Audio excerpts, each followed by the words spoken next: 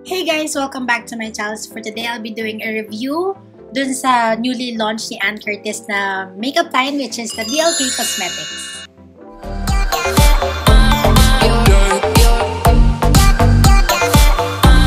So the brand offers a face powder or parang powder foundation, a contour, blush, and highlighter trio, and a brow pencil, and a liquid eyeliner, and 3 different kinds of lipsticks. Pero dalawa lang yung binili ko kasi medyo kulang tayo sa budget at naisip ko yung bilhin lang yung mga magagamit ko talaga. Kasi kung bibilhin ko yung whole line, parang masasayang lang naman yung pera ko kasi hindi ko naman usually ginagamit yung iba't ibang shades and something like that. So the things that I bought, unahin ko muna is this one. This is the BLK Contour Blush and Highlight Palette. So this costs 499 pesos and may 2 shades available, which is Flushed and Sun-Kissed. So my first choice talaga sa blush is the Sun-Kissed one, which is the peach blush, and nabasa ko rin kasi sa review na yun yung medyo matte. Kasi yung isa, yung rose tone blush is may shimmers, and ayoko na may shimmer sa blush. Pero nung pumunta ako sa store nila sa MUA, kasi pumunta ako ng MUA na naman, kahit malayo na naman sa akin, nakita ko na yung peach blush ay parang hindi bagay sa aking skin tone. So, I got the other shade na lang, which is the Flush or the Rose Blush. So, this is the box. At nakalagay dito sa box kung paano mo siya gamitin, ingredients, and nakalagay na long wearing siya, and it's cruelty-free, manufactured noong August. It's 17 grams. And then, walang sinabi yung shelf life niya, but it's made in Taiwan. And nung nabasa ko yung ingredients, wala siyang paraben, which is a plus. And this is the product itself. Ayan yung packaging niya, almost same kung ano yung nasa box. So, pag open mo, yung malaking mirror, and then andyan na yung contour, which is matte, and then the highlight and the blush. So, yung flush, ito yung color ng blush. Para siyang Mars Orgasm, parang gano'n yung shade niya. So, swatch ko na lang for you guys. So for now, meron lang BB cream sa face and powder, and I'm going to try the contour shade. And then, ayun, yung contour is matte, and parang nasa gitna siya ng warm and cool. So okay siya, and sa parehas na palette pala, same yung shade ng contour and ng highlight. So nung tinab ko, wala namang masyadong powder, hindi siya super powdery. May napanood akong review nito, and sabi niya yung contour shade is nag-warm sa kanyang skin. And looking at it, nag-warm nga siya sa aking skin. Or nag-warm tone. So the formula pala is not that chalky. Parang it's finely milled, medyo creamy yung powder, which is a good thing. Kasi ayoko nang parang ang daming lumilipad na powder pag nilagay mo. So, ayun. It's a plus. So, ito na yung side ng face ko na may contour powder na parang bronzer. And then, this is the shade na wala. So, madali naman i-blend yung product. Anyway, feeling ko okay na yung contour. So, let's move on with the blush. Actually, hindi ko masyadong gusto yung blush. Yung titingnan ko pa lang kasi ayoko ng blush na may shimmer, tapos may highlighter pa. So, parang, kumbaga, double whammy na yung highlight. But let's see kung okay naman siya or nawala masyado yung glitter niya sa cheeks pag in-apply. Hindi, glowing pa rin siya sa aking cheeks. Eh, ayoko nga ng ganyan kasi parang lalong may emphasize yung pores mo. Kasi pag ganitong blush, parang ayoko nang patungan ng highlighter or lagyan ng highlighter sa ibabaw. Kasi parang naturally glowing na siya. Parang no need lang to add highlighter. Pero wala, ito yung ginawa nilang blush eh. So, let's work with it na lang. So, ayan, yan na po yung blush and contour. Nakita ko dito sa salamin is parang yun nga, glowing na siya. So, I don't feel the need to add highlighter. Pero since may highlighter itong palette na to, i-add natin. Pero gusto ko tong highlight nito kasi yung color niya, it's not too white. And according to their website, champagne highlighter. Gusto ko yung highlighter. Kung pwede na lang mawala yung blush. sa palette na to. It's good for me, pero if you like blushes na may shimmer na or may sheen, then this one's for you. Hindi na ako masyadong maglalagay ng tolong highlight. Pero, oh wow! Wow! Nakita ko sa viewfinder, ang ganda na pagka-highlight. I like it. Hindi siya puting-puti, pero ang ganda. Sagay lang ako din sa nose. And, konti dito. And, I wanna take a little brush. Tapos, maglalagay ako sa konti lang. Sobrang konti lang. Dito.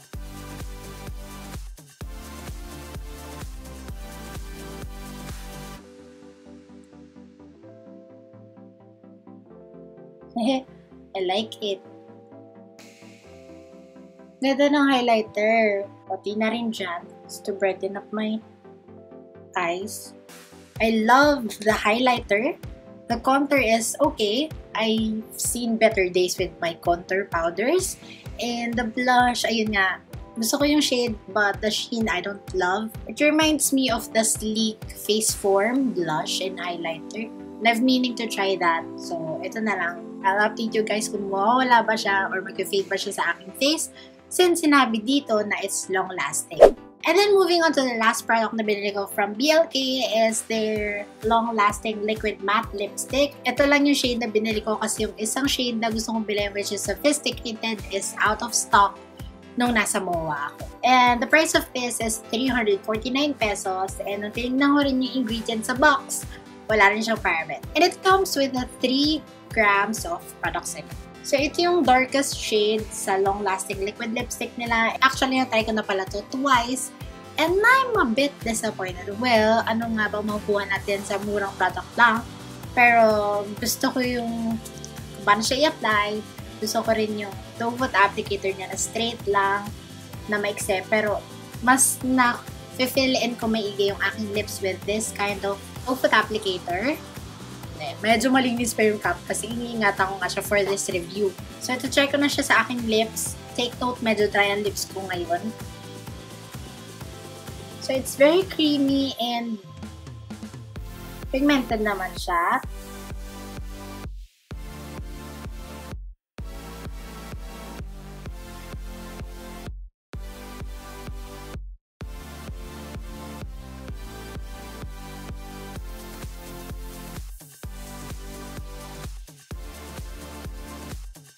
Ayan na siya. Hindi pa siya super set, pero ayan na yung product sa aking lips. Actually, I'm very bad at putting lipstick on my lips na yung plakada yung shape. Pero with this, na-okay ko yung shape and I like that. Wala ko masabi. Pero ayun, it's not yet set. Medyo nararamdaman ko pa na hindi pa siya matte sa aking lips. Pero pag ginanyan ko, hindi siya tacky, which is a good thing. Pero hindi siya ganun ka-opaque, hindi siya ganun kakapal. So pag spread ko yung lips ko ng ganyan, nakikita ko pa yung ibang spots na mas lighter yung pag-apply ko compare sa ibang spot. Pero okay na yan for now. Or let's do another layer para mas masaya. So that's a second layer pero hindi pa siya completely set. Medyo may sheen pa siya or shine pa siya since di pa nga siya na-set. So, let's wait na ma-set siya, na maging matte siya, and I'll do that kiss-proof test. Okay, so I am back. So, I feel like kapag second layer, mas matagal siyang mag-dry or maging matte sa lips. So, now let's try kung it is kiss-proof or not. May konti pang, sobrang konti pang lumipat. Siguro, yan yung second layer. Pero pag tinignan ko yung aking lips, parang wala naman nabawas. So, it is now 8:07 ng umaga. Aga ko, diba? Wala pang tulog eh. And I'll update you guys later kung ano nangyari sa lips ko, or sa lipstick rather. And also kung nag-stay pa tong highlight na napakaganda, contour and the blush. Eh, yung katatapos ko lang mag-film kanina, biglang nag-aya ng breakfast yung nanay ko. So, after ko mag-breakfast, syempre, kailangan mag-toothbrush. Tinanggal ko yung lipstick, nag-toothbrush ako, nag-apply ako ulit, pero this time, isang layer lang. Finilm ko yun para sa Instagram. 1:12 na. So, 4 hours na yung lipstick. Uminom lang kami ng Coke kanina. Tapos yan na siya. May parts na bitak-bitak, no? Ma? Hindi na siya yung parang full. May mga nabawas na part na konti. Pero yung highlight ko, tsaka blush, contour, ang ganda pa rin talaga. 140 after eating lips. Pero ang oily niya, no? Ma? Pero wala naman siya ng transfer. Marte kasi ako kumain pag may lipstick. So yung loob lang yung nawala. The lower lip. Pero the rest meron pa. Hi guys! So it is now 6:31 ng gabi. Nakatulog ako. Kaya hindi ako nakapag-update. Pero ayan, kaya nga ganting itsura ko. Bagong gising literal. Wala pa akong kain after that. Nung update ko. Pero ito yung lips ko ngayon after 10 hours. Nang walang kahit anong retouch. Yan yung itsura niya. So may stain naman. Pero naging mukhang patchy na siya. So you really have to reapply this lipstick all throughout the day. Para lang magbukang fresh. Hindi yung fresh, pero mukhang pantay pa siya sa iyong lips. But as of the highlighter, the blush, and the contour, ayan, kahit nakatulog na ako, literal na nakaganon yung mukha ko sa kama or sa damit ko, hindi naman siya nawala. Hindi siya halos nabawasan. Ang ganda pa rin ng highlight niya. Nag-oil up ako, yes. Pero nandiyan pa rin siya. So, it's good. So, I will try na patungan na lang tong kung anong meron sa lips ko ngayon to see lang if okay yung mag-reapply na kahit hindi mo tanggalin lahat ng nasa lips mo. So, na-reapply ko na yung lipstick pero ito ilang seconds, hindi pa rin siya tuyo nung nire-apply ko siya. And just don't press your lips kapag hindi pa siya tuyo kasi baka mag-transfer yung ibang product from taas, papunta sa baba. Tapos magiging patchy kasi makapal na yung nasa baba. Tapos yung sa taas na wala. Kung nagigets ibig sabihin, para siyang nag-rhyme. Pero ayun, okay naman yung re-application. Hindi naman siya mukhang patchy masyado. Kung tititigan mo lang siya ng up close, pero kapag malayo, pag ganyan nakita ko sa camera or sa viewfinder, okay naman siya. So, okay, let's move on to the pros and cons of this product. For this product, I do love it. I highly recommend this one. Na kahit sinabi ko kanina na hindi ko masyadong bet yung blush because of the shimmer. Pero ngayon, na tumagal siya or kahit kanina na lumabas na ako, okay na siya. Parang okay na yung glow niya sa aking skin. Hindi ko na napansin yung specks ng glitters ng blush kasi yung natabunan na siya ng highlight. And ang ganda niya. Up until na, after 10 hours, ayan na yung blush. Ang ganda. Yung highlight, ang ganda. Super natural. Basta ang ganda, pati yung contour. So, I highly recommend this product. I love it. Malaki pa yung mirror. $499 for 3 products. It's a good deal. And then for this one, it's a so-so product for me because meron naman akong ibang lip tint or liquid lipsticks na mas okay, na mas tumatagal at mga ganun lang din yung price range niya. And then, napansin ko na is yung packaging niya, it's a bit too bulky. Kung makikita niyo ganyan, para ang kapal pa, na acrylic. Basta, feeling ko ang bulky lang niya and it's a bit heavy because of the packaging siguro. So, yun yung ayoko sa kanya.